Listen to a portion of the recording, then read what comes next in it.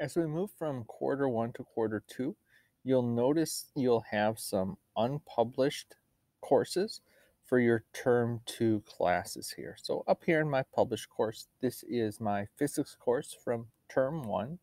And I just have one course and there are three sections within that course. Now, this course is continuing for term two. So what I want to do is get that content into all three of these. Now, if you're starting a brand new course, let's say you have a term long course and you want, so it's a 9-week course and you want to get all those 9 weeks into a course that's coming up for term two, starting fresh, we'll show you how to do that too. So the first thing you're going to want to do is go into one of your unpublished term two courses. So let's say this is the course you want to go into. Now, I actually have three sections of physics, which is a two-term course. So let's go into that course here. This is my period one, block one course. So you'll see there's nothing in there yet, nothing built. But the one thing it does have, I'm not going to click on the people, but it has all my students auto-enrolled. And that's the big reason why we want to put our stuff into our term two courses. So we're going to head down here on the blue menu here all the way down to the bottom to settings. Off in the right hand menu, we want to import course content. So I want to import everything I had from term one into this term two course so it can continue to roll. Or if I was starting a brand new term two course, a 9-week course, and bringing it in, I would have all 9 weeks right in there ready to go. So import course content over here. Now, importing content. The type we're selecting is we are going to copy a Canvas course. So we have that term one course. We are going to copy that into term two. Now, there's a couple of reasons to do this. Again, if you have a 9-week course, we're going to put everything in there and we'll be ready to roll on day one.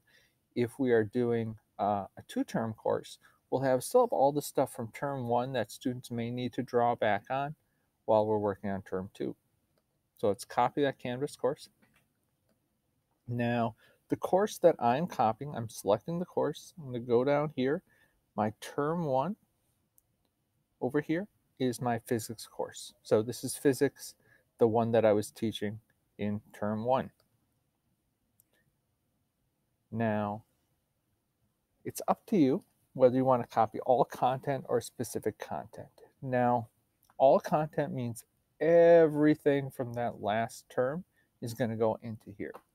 If you select specific content, everything won't go into there. And I'll talk about why you may want to do specific content in just a minute. So for now, I'm going to select specific content because there's one piece you may not want to transfer over. And I'll talk about what that is. But just about everyone will probably be choosing all content. So next thing here, in terms of options, adjusting events and due dates. Now for my course, this is a two-term course. So I really want to keep all those old dates old because the new assignments I create are going to get new dates. If you're a 9-week teacher though, if you are importing everything and starting a new 9-week class with new students, you'd want to adjust the events and due dates.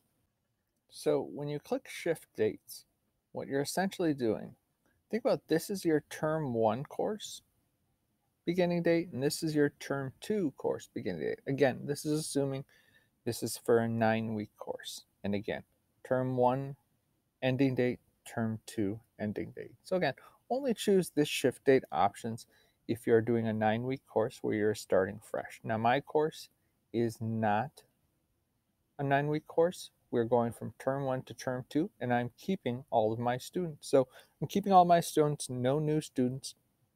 I just want to catalog all those old assignments and resources and have them in there. So we have a seamless transition from term one to term two.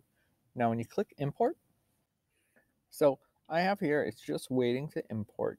So if I want to choose specific content, if I chose that as the option, not all content, if I click select content, it'll show me specifically what I would want to put in there. All right. So it has my different information here. whether it be modules, assignments, quizzes, question banks, pages, external tools, rubrics, learning outcomes, and etc. You can go in further and choose specific ones that you do want to include and not want to include. So you can go really in depth in terms of importing specific things. One thing you may not want to import would be announcements. So if you're going from term 1 to term 2, having announcements already there may be one thing you would probably not want to import. So think about that when you select. So again, select whatever you wanted. And once you click select content, then it would start the import process. But me, myself, I'm going to go back and I really want to import everything. So just to kind of make that happen, I'm essentially choosing everything here and let's import that. So you'll see now it's queued and it's going to take care of that process for me. All right, so it says here my import was completed. So let's go back to the homepage.